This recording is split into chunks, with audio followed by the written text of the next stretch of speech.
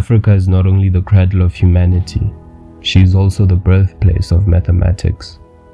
From the Nok civilization of West Africa to the Buganda in the east, from the Great Kongo people of Central Africa to the Mutapa Empire in the south, Africa is home to the world's earliest form of mathematical thinking and the first known use of measuring and calculation, confirming the continent as the birthplace of both basic and advanced mathematics. Eurocentric scholars rarely mention the fact that the greatest ancient Greek philosophers and mathematicians were in fact students in Egypt. For example, Pythagoras traveled to Egypt as a young man and studied mathematics and other subjects at the temple of the god Jehuti in the city of Anu for over 20 years. Here he learned about geometry, astronomy, and other subjects from the priests at the temple, who were known for their advanced knowledge of mathematics and science. Pythagoras is also said to have studied with the Egyptian mathematician and philosopher Enkidu, who is known for his work on geometry and the division of the circle into 360 degrees. Enkidu was a contemporary of Pythagoras and lived in the 6th century BC. The Pythagoreans were known to study the geometry of shapes, which was a subject of great interest in ancient Egypt. They were also interested in the concept of the golden ratio, which was used extensively in ancient Egyptian architecture and art. Historians believe that Pythagoras' travels to Egypt and his exposure to the advanced knowledge and practices of the priests at the temple of Jehuti had a significant influence on his own philosophical and mathematical ideas. It is possible that his studies in Egypt helped shape his belief in the spiritual and mystical significance of mathematics and his views on the nature of the universe and its underlying structure. Earlier this year, I discovered an ethno-mathematician author by the name Dr. Ron Eglash, who wrote the book African Fractals: Modern Computing and Indigenous Design. In the book, he discusses how African architecture from Zambia to Mali consciously incorporates fractals and maps the social scaling into the geometric scaling. In his travels, he would get aerial photographs of the Americas and the South Pacific, but noticed that only the African ones were fractal and with sophisticated algorithms. For example, Ethiopian crosses, Mangetu sculpture, and Angolan graphs drawn in the sand that are now called Eulerian path after the German mathematician Euler. Another example is a popular African board game known as Owari in Ghana, Mangala in East Coast and Central Africa, Bao in Kenya, and Sogo in other countries. He continues to list more examples, but the one that stood out for me was the Bamana sand divination system, used all over Africa. Each of the symbols used produces a 4-bit binary word. You draw these lines in the sand randomly, and then you count off. If it's an odd number, you put down 1 stroke, and if it's an even number, you put down 2 strokes. Dr. Eglash couldn't make sense of the sacred knowledge until he was initiated as a Bamana priest. It was then revealed to him that it was a number generator using deterministic chaos. When you have 4-bit symbol, you put it together with another one sideways.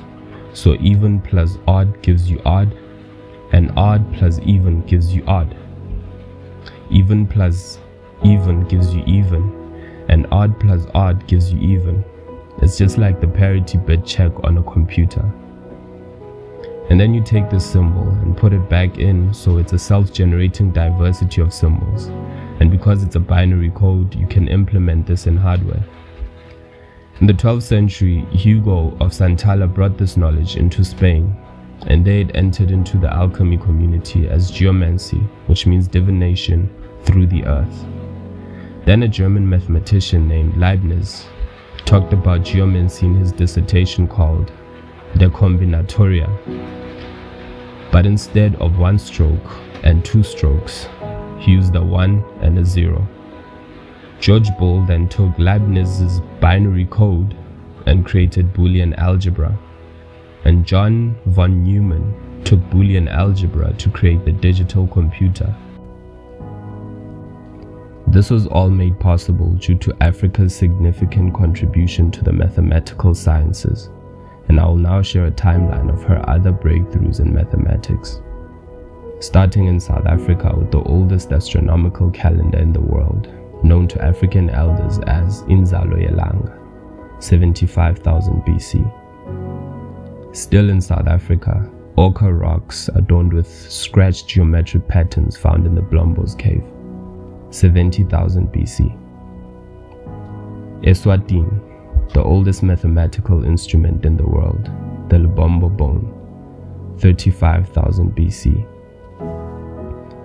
Democratic Republic of Congo, the earliest known reference to prime numbers, the Ishango bone, 20,000 BC. Egypt, the earliest known decimal system, 3,100 BC. Precision surveying, 2,700 BC. The earliest reference to the binary number was found in a Heru I fraction, 2,400 BC. The Moscow mathematical papyrus, 1,800 BC. The Berlin papyrus contains a quadratic equation and its solution, 1,800 BC. The Rhind mathematical papyrus, the first known approximate values of pi at 3.16.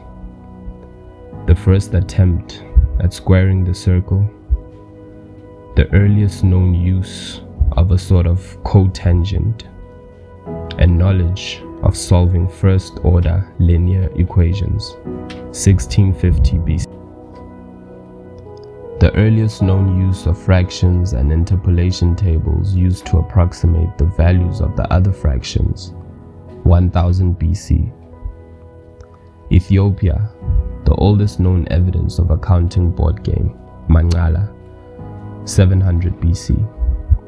Mali, the Timbuktu mathematical manuscripts, 1200 AD. Contrary to what historians had previously claimed, the Akan people developed their own numerical system. As recently demonstrated by a French researcher, the Akan people did not adopt the Arabic and Persian numeral systems. The proof was discovered by Jean-Jacques Crepier in the Akan gold weights that were used to weigh gold powder,